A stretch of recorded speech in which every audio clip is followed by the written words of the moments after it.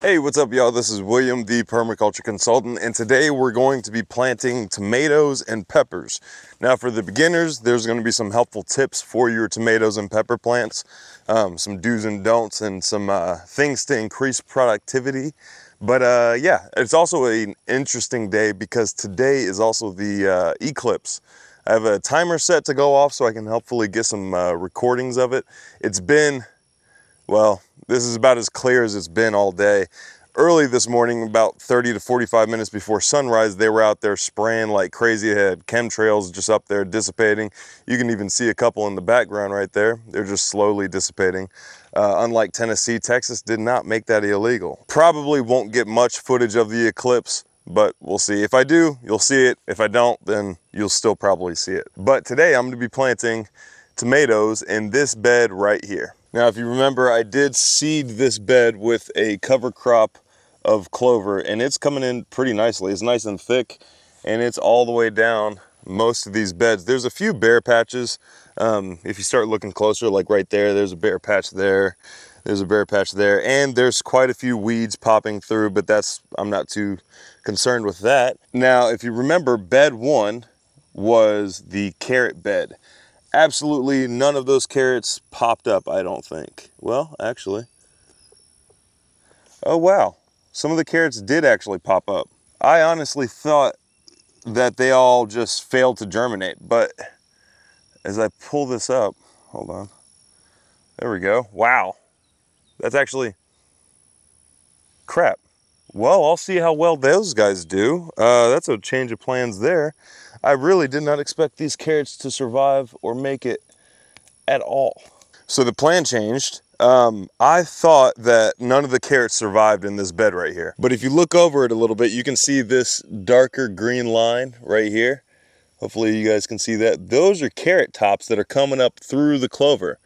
So this did way better than I was expecting. I haven't been paying this bed any attention. And as you can see down this way, no, they're even popping up through all that. Wow. There's a weed right here that looks like carrot as well. It's not. You can see the root is completely different. Not all of this is carrot through here, but as you push this stuff to the side, you can actually see real carrots germinating underneath and like popping up. All right, so I'm not gonna destroy this bed. I'm gonna see what carrots actually pop up. Wow, they did not do bad. That's wild. Remember, at the beginning, whenever I planted this garden, I put in absolutely zero effort on the carrots. All I did was sow them, water them. I think I may not have even watered them when I sowed them. I don't know. It was more of an experiment, and I wanted to see if they would do well with absolutely zero attention. And it seems like they're doing well. Now, remember, I'm keeping track of all of this through the app Gardenate. This bed right here is the kale and beets bed. The beets did not do as well as I was hoping. The carrots are actually, believe it or not, are doing better than the beets did. The beets are very, very slow to germinate right now. There's really only a few clusters of the beets that are actually surviving. Like right here, here's some of the beets that are popping up through the clover. The kale is obviously doing well. You can see the greener patches down the middle. I did the kale down the middle, and then I did beets on either side of it. That's the carrot bed right here. This one is the onions and the garlic and the shallots, this bed right here. And then over here on this end, I did the sunflowers. Those are popping up just fine, no issues there. This is the perennial bed. These are there's a blueberry here, there's the dill right here, there's more dill, there's a blueberry right here, there's a strawberry. Oh snap, I got a strawberry. Oh, look at that. Oh, you can't see my hand's in the way, but look at that, I got a strawberry already. Dang, that's awesome. It's still early. I got a tree right here that's just now putting on leaves. This is the pear tree. I got another strawberry here. Let's see if it has any strawberries on here. Oh, it's got some growing. Look at that. Dang. Y'all, you have no idea how little effort I put into this garden over here. Seriously. Like very, very little effort. And this clover, everything I planted for the most part is blowing up despite what I thought was going on. Here's a mimosa here. This is a nitrogen fixing tree. I got it planted here in between that pear and this peach, I believe. Yeah, this is a peach right here. It's still not putting on leaves yet. Most of my peaches haven't put on leaves yet. But yeah, that's what's going on over here. This is a perennial bed. Got another, oh snap. I got a full-blown strawberry. Oh, I'm gonna save this for the baby. So the baby is starting to eat foods now. This is gonna be her very first strawberry ever. That's wild. That's gonna be cool. She's been eating bone sauce and stuff like that. I'll have to figure out where on the timeline she is with her foods and whatnot. But if she's able to eat strawberries, this is gonna be, oh snap. Look at this. There's another strawberry. Oh my goodness. These 2 whole strawberries right here. I need to start paying more attention to this garden. If she can eat strawberries, I'll be sure to put it in this video and show you guys. I got another strawberry here, dang. But what on earth could be better for her gut biome than eating a strawberry that was grown in a very healthy soil system? That's got to be a fantastic start to her gut biome. Matter of fact, I'm gonna call Emily right now and see if she can eat the strawberries. Never mind, she's not old enough. She can't eat strawberries yet. Oh well, it's very sweet, very good strawberry. She's missing out. Oh well, there'll be more. And that's not even the point of the video. This one over here is the potato bed. And this one, the potatoes are popping up. So that's good. And then the next bed is another sunflower bed. You can see all those light green patches. Those are sunflowers. The next bed is empty. And the bed after that is another perennial bed. So the bed down there, I'm going to be planting sweet potatoes in. So I'm going to save that bed for later. This bed, now I got to figure out where I'm going to put my doggone tomatoes. Okay, so here's the decision. Most of my beds are taken up. I thought the carrots failed back there, and that's where I was going to put my tomatoes. But since they're not failing, I'm going to go ahead and use this bed that I was intending for the sweet potatoes for the tomatoes and peppers.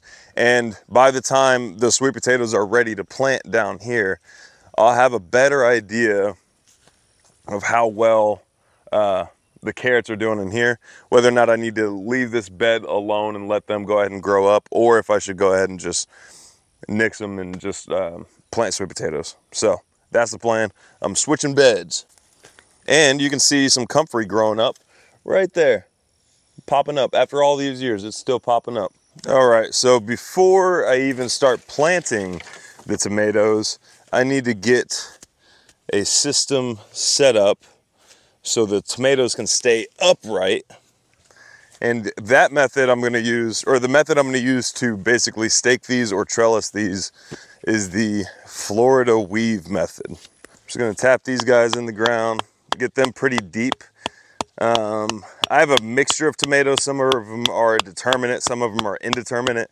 Determinate, they're going to grow to a specified height or bushiness and then stop growing. Indeterminate means they just keep on going and going and going. And I have a mixture of all or both of those, so I'm not using different methods for each variety. I'm just going to use the same method and see how it goes. Alrighty, the last 2 broke. I got some alternatives. This is part of a mimosa that I just trimmed the other day and then turning into stakes now. Maybe tap this one in a few more times.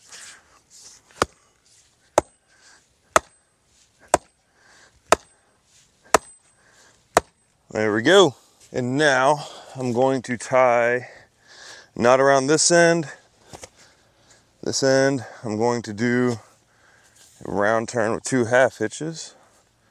But I also need to lower it to the ground because these guys are starting off early. Now I'm going to run this down to the other one. Now what this does is gives me a channel to plant my tomatoes in between. And as they grow up past this, I'll add more horizontal rows and it goes all the way down. Now these are the tomatoes I'm going to be planting. These guys are the Homestead tomato.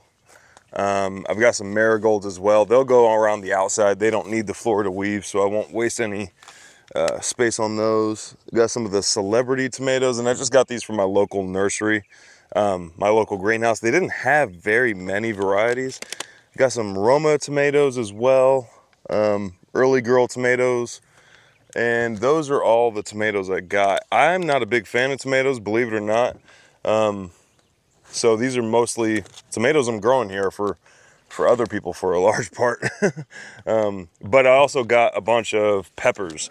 Now these guys are the red sweet peppers, orange bell peppers. What else did I get? Some cayennes, more cayennes. Yeah, I got a variety of the peppers. And then also got some of these watermelons right here. And I think I got another, yeah, there we go. Some more watermelons, and then maybe a thing of cantaloupes. I'm realizing now I don't have the space for all the plants that I bought. So we'll have to figure this out. But we'll start with the tomatoes. We'll get them knocked out first. Now the first ones I'm gonna do, like I said, are the celebrity tomatoes. There's a rosemary plant right here, so I'll have to dodge that a little bit. And remember, I'm keeping track of all of this on my Gardenate app. First thing I'm gonna do is pull up my tomato, and if I see any fruiting clusters or suckers or anything like that on here, then I'll go ahead and cut them off. But regardless, I'm going to cut off using this little handy dandy Swiss Army knife. I found out these tend to work best in the garden. I'm just going to trim off all of these guys. Now, the cool thing about these bigger stems is that you can transplant those into another one of these little pots right here, if you have any potting soil, and grow more tomatoes. Now, I was thinking about doing that, but honestly, I don't have the space for them, so I'm not going to be doing that. But that's what my tomato looks like now. And now that it's, you know, trimmed back and everything, I only want to remove enough clover for this itself, for this tomato itself. Anything else, I want the clover to act as a ground cover, and I'm going to plant this tomato deep. All that stem that I just buried down below is all going to produce roots. So it's going to make a more established root system for this tomato whenever we start hitting like the hotter, drier seasons of the month or of the year. But I want to try to keep as much clover here and growing and living as possible. This lower trimming also helps to remove any of the excess moisture that's in this area. Now, there are a lot of plants here, so it doesn't ventilate as well as tomatoes probably would like. So removing these lower branches is definitely going to help in keeping the blight off these tomatoes. So 12 inches, remember measurements on your hand. We're removing just enough clover to get this guy planted.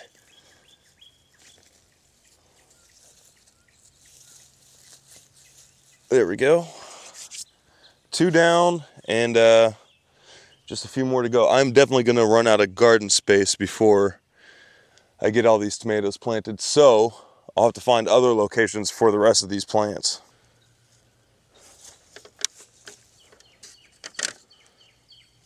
I'm gonna get all these guys lined out, and then I'll come back through and plant the rest. All right, now I'm out of space. I'm gonna go ahead and get these guys planted, and then I'll figure out what I'm gonna do about all the extras.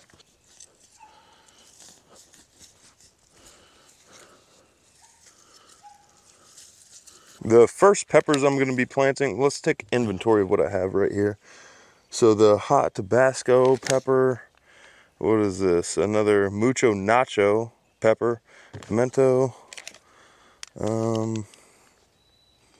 cayenne, orange bell peppers, and these are the red sweet bell peppers. These are for my wife mostly. She loves like bell peppers in general. And then these are for just basic culinary uses. I want to dry some of these cayennes right here. I do want to dry those and keep those through the year. But I'm going to go ahead and start planting these. I'm going to start with these guys right here, the mucho nacho peppers. These guys are getting planted on the outside. If I start seeing any issues of like blight or it's not draining well enough, then I'll go ahead and start pruning some of these peppers back. But I don't think that's going to be the case. Now with these peppers, seems to be like mixed reviews on whether or not you want to prune the lower leaves and bury the peppers deep. If you do that with the peppers, the only place they're going to grow roots are where like the leaf node is, like where it starts growing another branch. So it's not as beneficial with the tomatoes where that whole stem is going to turn into roots. If you over prune with your peppers, then they can actually do a little worse for you. So careful with the over pruning on your peppers. They're not the same plant as tomato, basically. And then they're gonna go around the outside.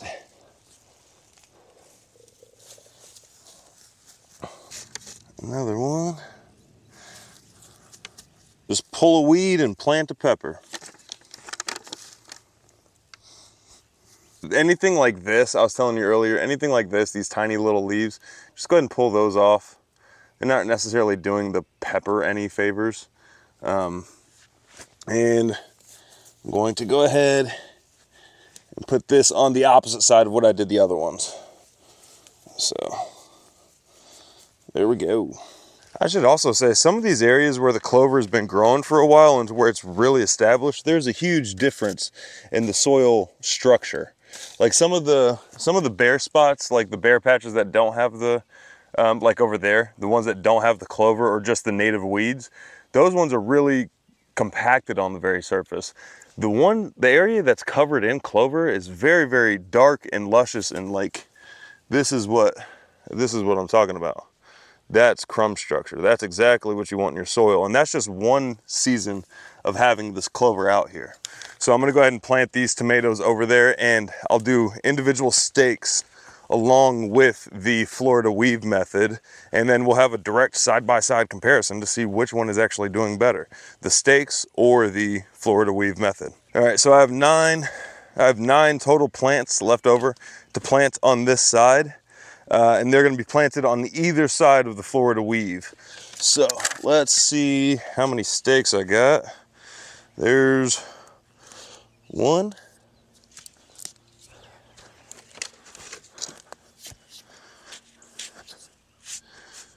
two, there we go. And I'll go ahead and grab one of my tomatoes using my handy dandy Swiss Army knife. If you guys don't have one of these, you ought to get one. They're just, I mean, they're cheap enough so where you don't feel bad if you like damage it or get it super dirty or it gets a little gritty. But they're just awesome, awesome knives. There we go. I'll put this off to the side. If you haven't noticed on this channel, I am pretty fond of knives. If you guys have any knife suggestions, link them down below. I love checking out new knives and stuff like that. But I'm gonna go ahead and plant this right next to the stake. And I'm not gonna plant these as deep because I want enough to like tie to the stake. In fact, these guys might not even be big enough to tie to the stake yet. So maybe I'll just wait on that in general. There we go, there's one planted. Yeah, I'm not gonna tie these to the stake yet, but as this grows up, I'll then tie it to the stake, and it'll be good to go. Now you might be wondering, if you're not familiar with the previous videos, like why do I have clover planted in my garden? Why am I creating competition between the plants that I just seeded? Holy, Swiss Army knife got me. All right, now I'm about to literally rub some dirt in it. But anyway, you might be wondering, like, why am I creating this competition between my plants that I'm wanting to grow fruit and stuff and the plants that I'm using as a cover crop? And it's not a competition at all. This clover, this ground cover, is constantly feeding the soil microbes and allowing them to reproduce, multiply, and provide what these more favorable plants like these tomatoes want and need. So it's not a competition at all. They are actually occupying different layers of what you would call a forest. This ground cover is acting, or this clover is acting as the ground cover. And in this particular case, this tomato plant is acting as maybe a shrub or in some instances even a vine layer. But they're occupying different spaces. Now, if I had two ground covers planted right next to each other, like I do in the summer with the cowpea and the buckwheat, then they are in kind of competition with each other, but I don't really care which one wins. They're both going to be beneficial to my application. So don't be afraid of using a ground cover in your garden to keep everything else fed and multiplied and happy. On a serious note though, that Swiss Army knife is super sharp. All I did was close it, thought my finger was clear. It was not completely clear, and literally the tip just barely swiped my finger, and there's like a little, it doesn't even hurt, that's how sharp it is. It just clean cut. But yeah, you should still get them. They do not have locks, so keep that in mind. If you're in England, then you can't have a knife that locks anyway, which is, in my opinion, a more dangerous knife. It's a multi-purpose little trowel right there. Also a estate sale find. It's super handy. I love going to estate sales. You can find so many useful tools out there for super cheap. I think I bought this in like a little, the thing with the, like a garden fork, cultivator type thing, for 50 cents for the pair. Something cheap and ridiculous like that. But it's a really good, if you're starting out, it's a really good place to find some old, reliable tools before they started planning for planned obsolescence. And you can find some really good tools, especially if you know how to rejuvenate some of the old ones and bring them back to life and repair them. And then the last tomato right here. All the tomatoes are planted. So let's see what I have left. I've got these marigolds here, and then I've got my like melon plants over here. Now, since the spacing is so tight on this bed with the tomatoes and the peppers, I'm gonna go ahead and plant the marigolds on this edge of the perennial bed over here, and then on this edge of the sunflower bed right here. These sunflowers are doing well. It's just that some of these spots have not germinated. So the areas that have not germinated, like right here in this middle, and there's another gap section right here, I'm gonna fill those with marigolds, and that'll still be close enough proximity to be beneficial to my tomatoes and peppers. All right, so I got all but one of these little 6-packs planted of the marigold so far. I thought I was recording, did not hit the record button. I don't know what happened there. And then like while I thought I was recording, I was saying a bunch of awesome stuff. I was like, oh, this is gonna be an awesome video. This is gonna be, you know, super informative and all that stuff. And then I come back and check, and there's absolutely no footage from all of that stuff that I was saying. So quickly, just a little recap, it's not going to be anywhere near as impactful or anything like that. What I was trying to say is that I'm planting the marigolds over here on this side, which is this tomato side of the perennial bed, and I'm planting marigolds on the sunflower, the tomato side of the sunflower bed as well. And I'm filling in any missing spaces or gaps with these marigolds. Now, I'm not spending too much time thinking about, oh, does it fit here or is it going to outcompete something else? I'm really not concerned with that at all. Like I've stressed in previous videos, the only thing in this garden that I'm concerned with is the soil life. If you can control the soil life in your garden, then you have control of everything else.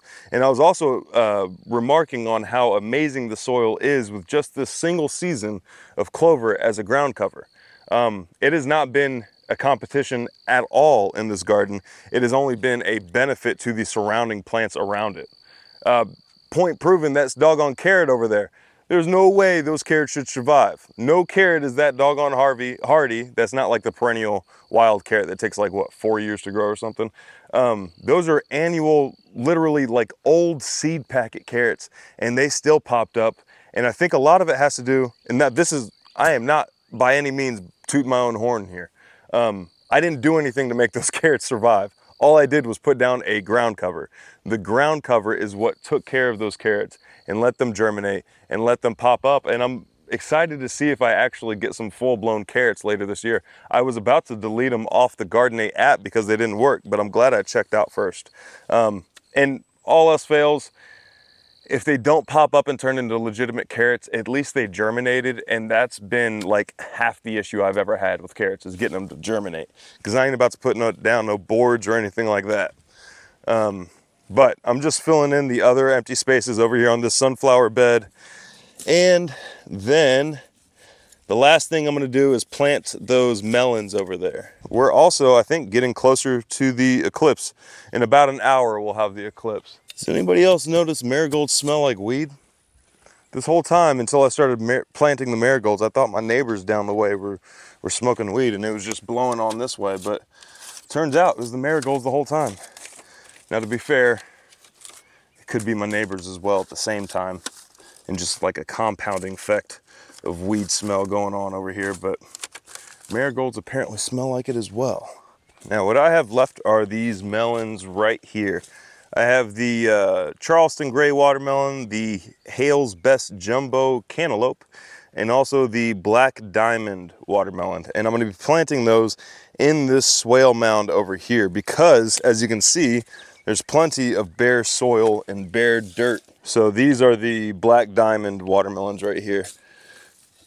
And I'm going to try to loosen up the soil around it as much as possible. It's not like I'm damaging good soil over here. This is super compacted clay. And it is about to rain, like right after the eclipse. It's odd, like right after the eclipse it's supposed to start like pouring, and it's gonna be pouring for the next few days.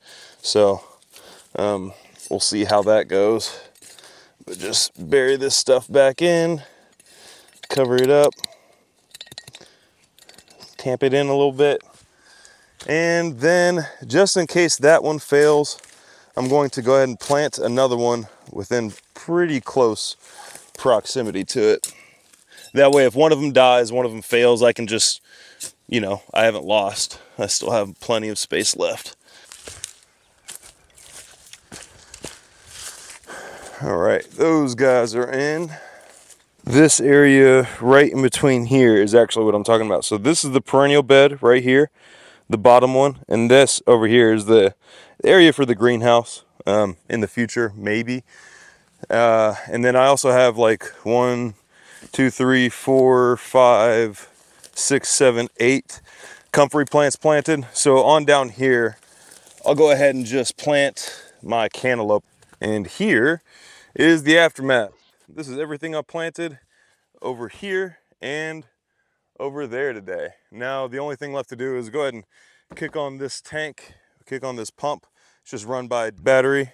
Uh-oh, look at that. Look what just showed up. There's a hummingbird right there. Oh, he's drinking out of the marigold. I just planted that thing. Look at him. That's awesome.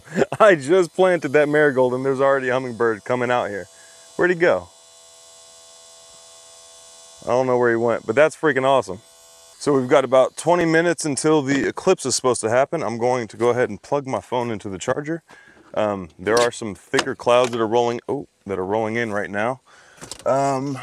But we'll do the best we can. If it ends up going bunk, then you can just go look at the CGI photos. I mean the live stream from NASA. Now, one thing they have been doing all day are those streaks. Like since before the sun came out today, they were putting these streaks all through the sky, like an insane amount. You can see 3 lines right there. You can see a 4th one in between that gap of the trees. There's just these streaks everywhere in the sky. And it was almost like they were trying to battle natural weather patterns, because Monday's forecast, sorry, I'm putting this battery in here right now. Monday's forecast was like back and forth, whether or not it's supposed to be rainy or going to be sunny or whatever. So who even knows? What's really weird though is that this camera keeps shutting off. I keep hitting record and then it'll just stop recording and shut off on me. It's charged. It's completely, just so you guys can see, there's the battery level right there. Like charged. And then I'll hit that. Then I'll hit record.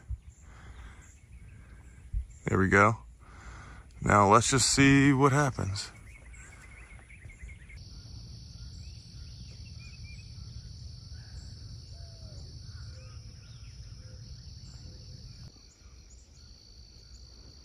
There we go. There's totality. Like, this is how dark it is right now. That's what the sky looks like in the opposite direction. And that's what a total eclipse looks like.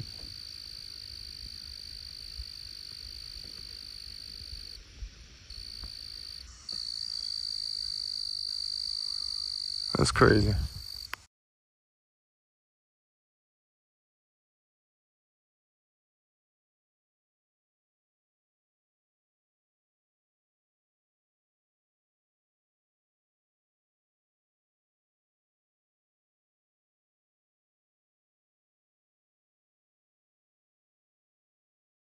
All right, there we go, guys. Just planted tomatoes on a full eclipse day.